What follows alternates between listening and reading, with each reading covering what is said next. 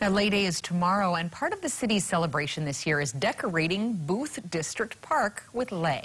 Residents and community members stopped by to tie their handmade lei to chains around the park.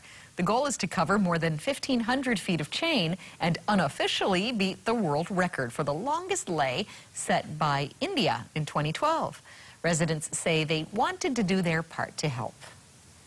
I also wanted to teach my children and grandchildren how to make lei, especially the haku and the vili lei, so that they can use that knowledge to make future leis. It's low cost or no cost, and they're participating, as a family as well as a community. Oh, that looks great.